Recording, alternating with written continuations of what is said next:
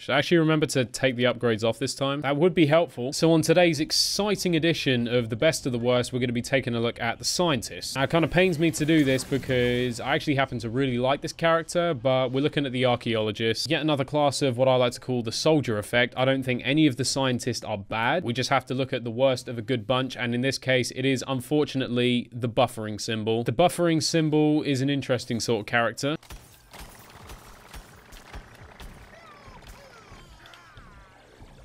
How am I alive? It tends to pop up when you're watching YouTube videos, sometimes streams. I completely forgot that was there. Generally an irritating little piece of shit, honestly. The only thing I could suggest is get better internet, lower the quality, stop trying to download hentai at the same time. There are many factors that go into the buffering symbol. Well, hello there. 5 shots.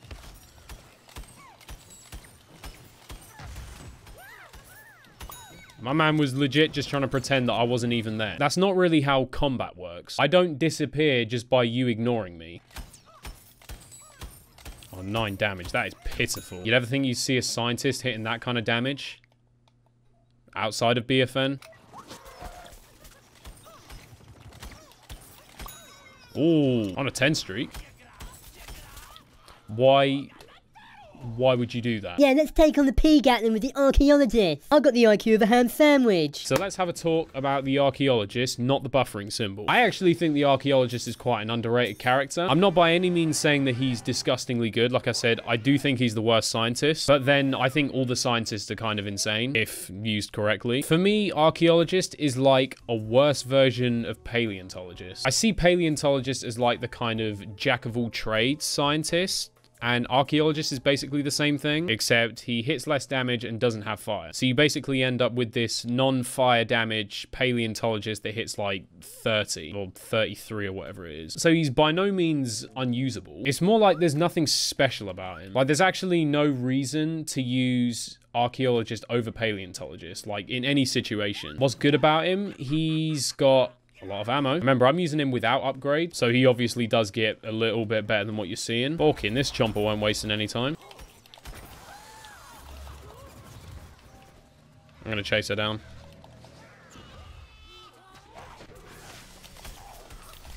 Fucking hell. He's got a decent amount of ammo, and he's probably one of the better Scientists at range, which isn't saying a whole lot because most of the Scientists are shit at range. Pretty much there's nothing this guy can do that Paleontologists can't do better, so.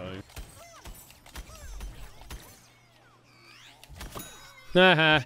Oh. Well, that shut me up. The fact that my carcass has to be next to his offends me.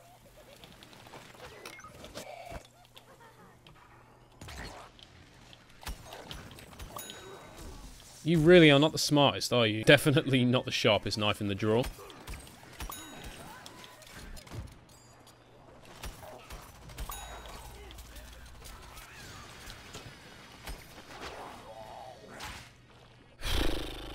Well, this is fun. Tossers are out in full force today, making their presence felt. So Archeologist ain't the kind of character that I'm going to sit here and tell you avoid him like a plague. He's not that bad. A character like E-Citron, I would literally tell you to avoid him at all costs. You can still get by with Archeologist. You can still have a good time with him. It's just a bit like, you know, anytime you fancy a direct upgrade, try the Paleontologist. He is better on pretty much every level. You know, it's really flattering that you want to see a masterclass E-Citron demonstration. Mate, fucking been there, done that. Piss off and let me play zombies. If you're gonna make me play plants, I'm gonna play druid. Just to be a dickhead.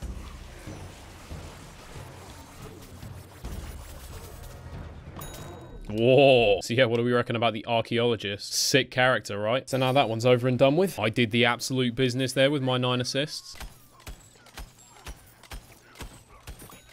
Nice. See, a lot of Scientists that can't do that.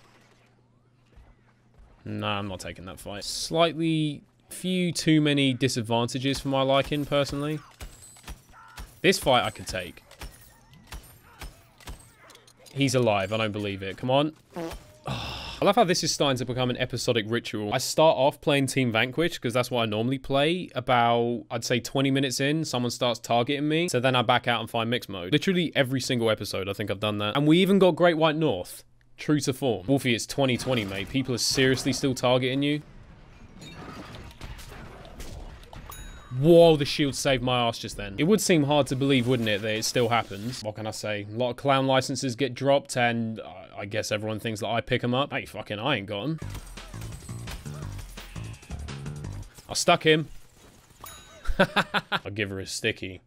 Bitches love stickies. I think we're going to wrap it up for today. If you enjoyed the video, then please do me a massive favor and smash like. Subscribe if you're new around here. Also, if you want to come watch me live, I'm on Twitch at Wolfy Playz Live. Stream a little bit later on. You better be there. And I'll see you next time.